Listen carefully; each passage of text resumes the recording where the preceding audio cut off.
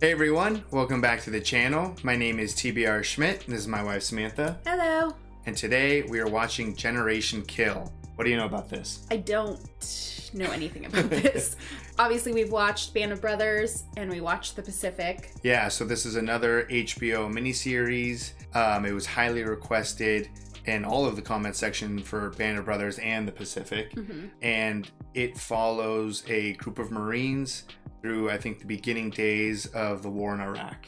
All right, so more current. Right, so a much more current time frame Than Band of Brothers and The Pacific. Yeah. Both of those series were fantastic. We also just finished True Detective, which was also HBO, so HBO is killing it. Yeah, we're just doing a whole bunch of HBO content pretty much. Yeah, so I'm looking forward to this series, and I'm sure this is gonna be emotional, just like the other Yeah, I'm two. sure it'll have its moments of pretty rough stuff to watch. Yeah. But regardless, super excited to get into it. Yeah, me too. So if you'd like to see the full-length reaction to this, as well as everything else that we've reacted to, the link to our Patreon is in the description. If you would like to interact with us on our Instagrams, on Twitch or Twitter, all those links are in the description as well. And with that, let's get into the episode. You can hear flies buzzing. Yeah, we've dealt with a lot of different elements, but the desert is not one of them yet. Yeah. Hitman 2-1, enemy contact, 4 T-55s. Man, starting off with some action. Yeah, get some! Jeez. It's like nowhere to hide, and this just like flat. Right? Just emptiness. Oh. I haven't even really seen anyone yet, just the vehicles. What the hell? I don't know how he got hit. How's it feel to be fucking dead? Bro, it feels sad. I gotta take a shit. Was this like a training thing? Let's do a little after action on this. That explains why we didn't see any enemies. The nearest element could stop and evaluate the Marine. Other elements push through and provide support by fire. Yeah, that works, Brad. All right. Seems like a better idea. Yeah, than just kind of blowing through. Right. These people still haven't picked up the trash from the last war. White man's gotta rule the world. All right. It's an interesting intro. Yeah. Definitely some hungry Marines to get some action. You gotta get tight on the motherfuckers. So much going I on know, in here. right? The important thing is we are doing our jobs by being here. Know if you knew anything about J-Lo being killed. My cousin. Ray, the battalion commander, offered no sit rep as to J-Lo's status. I'm sure they would have told him if she did die. J-Lo's dead? Apparently, that's the word. That's their main concern right now. How you gonna make your war movie when you're gonna be busy driving my Humvee? Bro. What do you think? Oh, this guy's familiar. And I recognize Skarsgård. Alexander Skarsgård or something like that. You're always doing that shit, bro. Same move every fucking day. Hacking rocks? Going on. Walk. Yeah, I guess he's training. Checkmate, bitch. Guy's hardcore. Holy shit. He's moving. Let's go slay that dragon! I love you, Fruity Rudy! Fruity Rudy. Gusting up to 70 miles per hour. Oof. Word from the CG. Oh, what a voice. Securing that bridge over the Euphrates. And holding it. And Godfather can't tell the general. We don't do windows. Is he Godfather? Is that why with his raspy voice? Maintaining the grooming standard is mission critical. And so they're going in pretty aggressive. Here we are invading a country with ghetto hoopties. And they sent over the shitty vehicles first. Blue collar man gets to go into the home of the white collar man, sleep in his bed, and fuck his shit up. Jeff, you realize you're a communist. Downtown Baghdad. You up here in the 21st century, we're all back there in the Stone Age, man. Some fancy tech. With the shark tails hanging out! So concerned about outfits. Your mustache hairs is in violations. Growing beyond the corner of your mouth. What? You're starting to look like Elvis's! Like the fashion police? Yeah, seriously. More concerned about a mustache slightly over the mouth and a shirt untucked than the actual production that's going on. Just another 5 dozen letters from fucking school kids and shit. You're gonna find out about J-Lo? I am glad that you are so brave, and I pray for you. Clearly, you have mistaken me for some sort of communist dick suck. Peace sucks a hairy asshole, Freddy. War is the motherfucking answer. Oh, yeah. I wonder if once they see combat, how much of their tone is gonna change. Or if they're gonna be just still super excited for it. Yeah, because they seem, like, new, right? I don't feel like they've been in combat yet, Yeah. I would assume. Not all of them. Right. Fuck's so on your grave, devil dog. My boonie. We're carnivorous motherfuckers, dog, and you gotta carry it like that. Watching out for them. Cocky motherfuckers.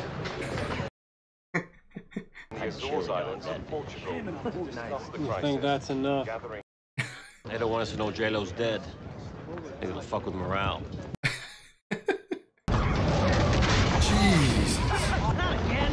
I need Marines with sledgehammers. It is windy. That wind is crazy. Oh my god. Is that a porta potty? I think so. So calm. Yeah. He's a good leader.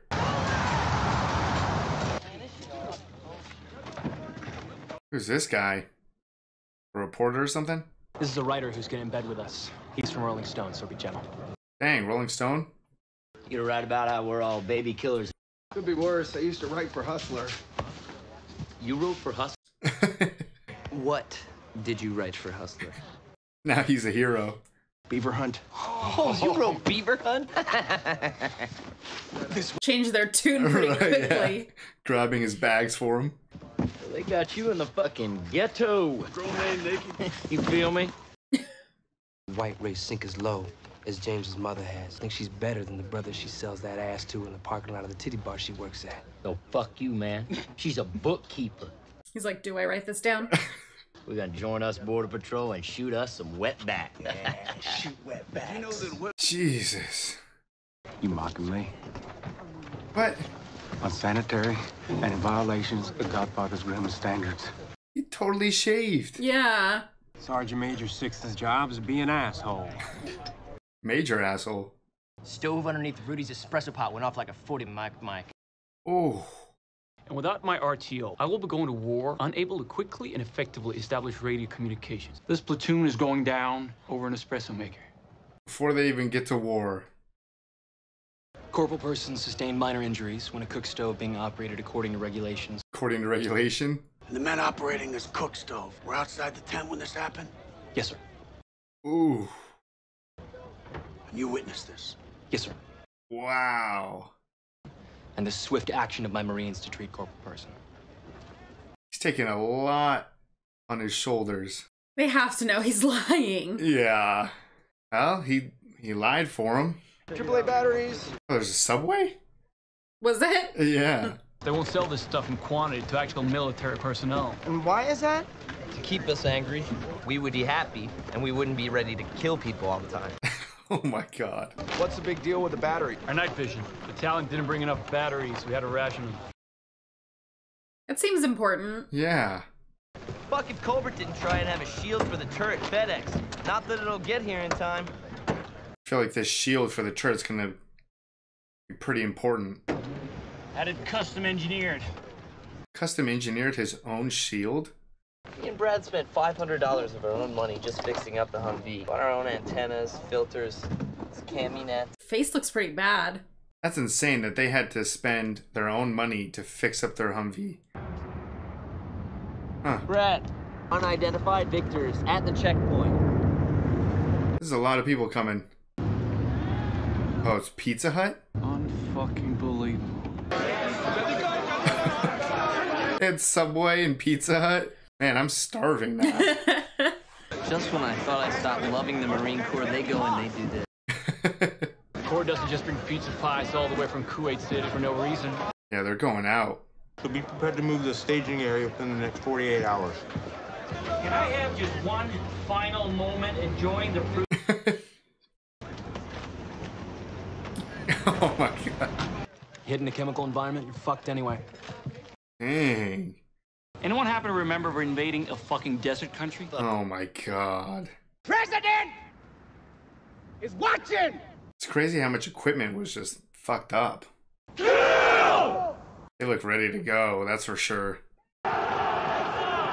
Dang. So it doesn't look like we're seeing, we're not going to spend a lot of time on training. No, I mean... We had that, like, first scene, and that was about it. Yeah. Yeah, Band of Brothers, the first entire episode was just kind of training. Don't spit on my Humvee, Ray. I didn't. Always get it on the side of my Humvee. Spit with your teeth, Ray. Oh, okay. There's different ways to spit? I guess. Do you mean you guys are invading Iraq with just one translator? Sir, we cannot delay any longer. Is it a translator? First couple of times I did, I puked a little bit. Oh, man. Does not seem like a good idea. No. It's gotta be the worst time to start this. Look at them all. I know. So many of these Humvees have, like, no protection, though. Gas, gas, gas! Oh, shit. Get to the vehicle! I don't know if this is training or not. Doesn't seem like training. This reporter. What did he do? He's holding his crotch.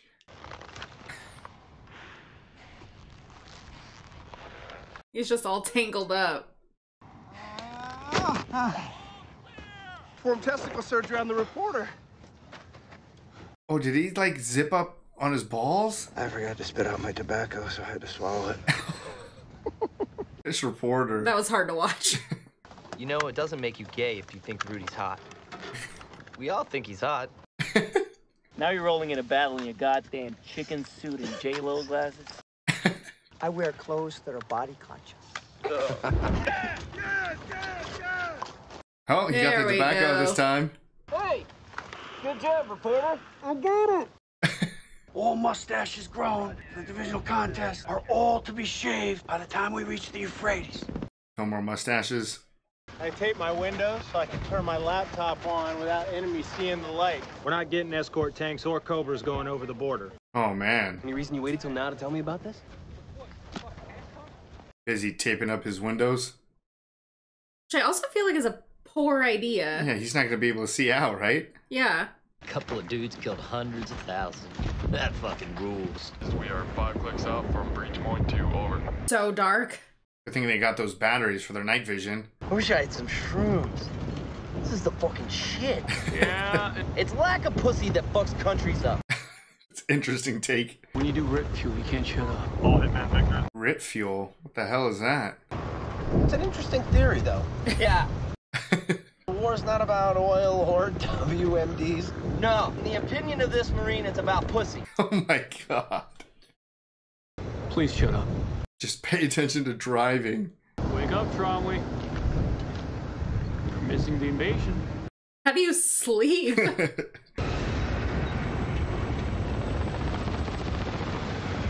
Man, stuff is going down for sure over there. Bombs like crazy. Oh, shit. Whoa. Can't tell if it's a pipe or a tank tube.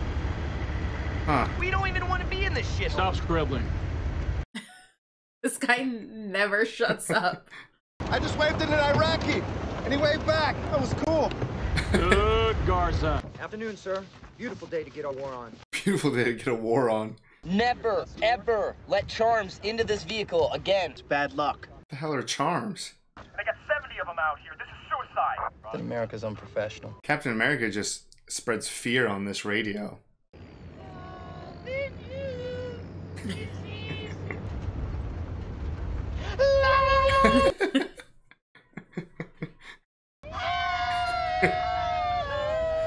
Almost got that high note. Oh, that was so bad. Oh, cute. Don't shoot him, Garza. I'm like really afraid for something's gonna pop off at some point, you know? Yeah, this seems like very calm. I observed men with AKs. You have 2 victors with armed Iraqis approaching. How copy? Can you wave them off? Over. Wave them off. Marked victors with weapons pointed at us. Over. And they should be firing at us. Should be firing at you? That was interesting. Yeah, I'm surprised that worked. Our first contact with armed Iraqis, and we wave at them like bitches. You drop your pots, gentlemen. What's wrong with his helmet? And my Kevlar fucking stinks. We, gentlemen, are the northernmost unit in Iraq. Still doing the bridge assault? No word. Jeez. Still don't really know what they're gonna do. We're still very much in the game, gentlemen. Boys sound that way? Throat cancer. You a smoker? Just lucky, I guess. Gonna shoot me a dog. Oh, what? No, you're not, Trombley. No one's shooting any dogs in Iraq. Oh. Oh, good catch. Holy shit. Military issue, dog. Somebody down the line already gave these guys MREs. This is the shit PSYOPs dropped on Iraqi forces, promising safe passage to any who surrender to the Americans. Huh. On a bridge by the canal, there are Iraqi military death squads. They're executing Iraqi soldiers who flee. White SUVs with red diamonds on them. Oh my gosh. So that bridge and those guys they saw. Yeah. Shoot that fucking dog! Donald, give it a piece of your jerky. Captain America sucks. We're not gonna deal with these surrenders. Send them all back the way they came. Dang. We have orders, Nate. They were all told to surrender. Now they're just gonna be sent back. Send them back where? What, the fucking death squad? Right, this is you see it. I'm not here to stop you. His first contact with Americans. We fuck them. Yeah, seriously, their first contact and you send them back. Yeah, they talk about don't shoot civilians, but it's like... Send them back towards death squads. I mean, they don't seem happy about it at all. Yeah. Also, at a certain point, what do you do with all of them? They're going deeper into Iraq. Just kind of surprised they didn't let them keep walking. Just somewhere? Down. Yeah. Yeah. Or to the next, like, outpost or something. Right. All right. That was episode 1 of Generation Kill. What'd you think? That was intense, and not in like a combat sense. Yeah. There's a lot of very different personalities here, and there's a lot of excitement and I feel like buildup of them just being there. Right. But they haven't gone out. They haven't like actually faced that combat yet. So I feel like there's just a lot of buildup. Yeah, there's a lot of like tension going on. Yes. And I'm not quite sure if any of these Marines or how many of these Marines have already had combat. I think we know some of them, or at least one of them is new to the group. Right. So I'm not 100% sure how much combat all of them have already had, but they're clearly very anxious to kind of get things going. Yes, and we completely skipped over any training, which is similar to the Pacific versus Band of Brothers. Yeah. So the story's just kind of getting right into it. At the same time, we didn't actually see any like firefights yet. No, I mean, we've had like explosions off in the distance, but that's about it. For the most part, this first episode was, I feel like, just kind of showing a typical day, I guess, like for these Marines in the early days of the war in Iraq. And it was very unique compared to what we saw in Band of Brothers or the Pacific. Kind of like you said, the personalities of these men is very different. Wildly different between like every single one of those guys. Yeah. And then we have the element of the journalist from Rolling Stone. And especially at the end there, I found that very interesting. Like they were not trying to manipulate what he's reporting. No. And he seems to be fitting in pretty well with the guys, considering he was a little bit of a mess. Yeah. The first time he was kind of out there, had to put his gas mask on. Yeah, he like trapped his balls or something like that. Yeah. He had to swallow it and then, you know, finally remembered to take it out the second time. But yeah, he's an interesting character for sure.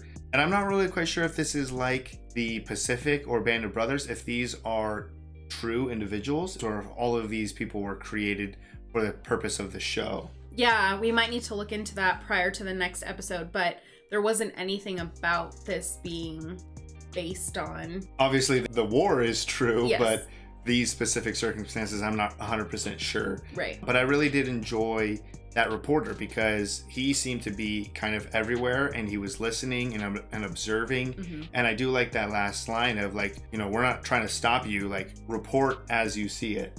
Right, because that was kind of crazy there at the end.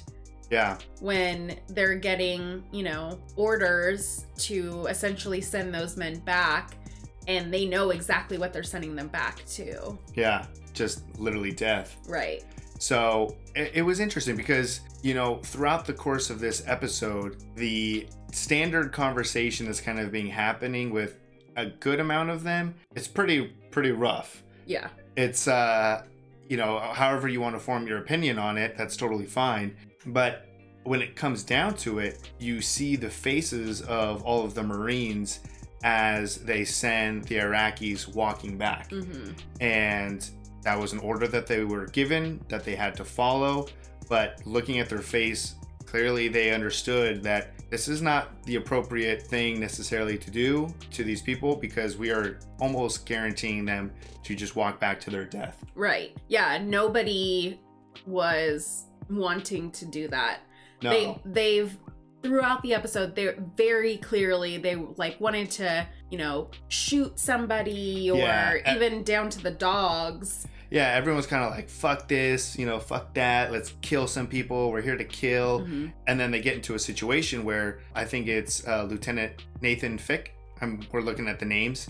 I believe that's the character who was kind of on the phone, be like, I have two, you know, white trucks with the diamond logos. Like, they were given that order where it's like, if you feel like in your mind where you need to shoot to protect yourself or your fellow Marines, like that's appropriate. But, you know, they were so anxious to kind of get into it. Like, you would think that they would see these people approaching with guns and they would just open fire. But they, you know, talked it and got permission and figured out what to do. Okay, wave that off. Like you said, here's a dog. They're getting orders to kill it. And they're like, we're not going to kill a dog. Like, why? And then, you know, again, the way the episode ended was the reality of sending all these people back. And then they're also likely not going to be trying to take that bridge, which it sounds like this is where this is all going down. Right. So I feel like there's just a lot of misconnections for them that they're now really feeling it even weighted heavier on them by sending those men back. Yeah, absolutely. So very interesting. Definitely a different dynamic than the other war miniseries that we've watched so far. But I'm really excited to get into it. I think there is just such a diverse group of men personality-wise that I think that there's gonna be a lot of stuff going on amongst them. Right. Other than just war. Right.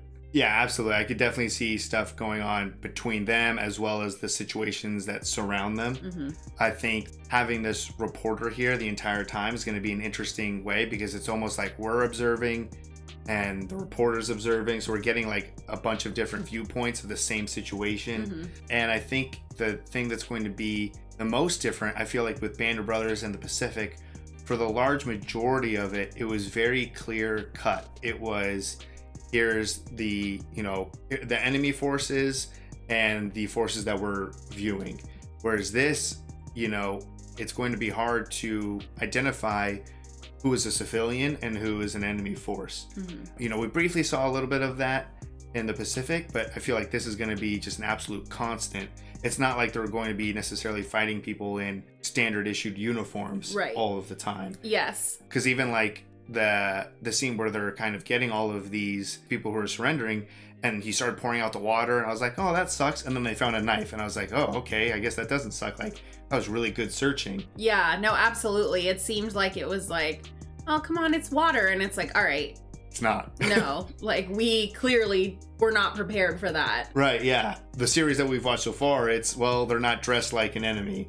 I think that's going to be a main focal point of this is just like, how do you trust exactly what you're processing in real time? Right, yeah. I think you're right. I think that's gonna be a huge point of contention with the guys throughout the series, is just determining, okay, what do we do here? Is this a bad situation? Is it not? Like, are these people just trying to surrender? Is this an actual person that could cause us harm? Yeah, I think The other series that we've seen, it was very, you know, black and white. It was like, go take this objective.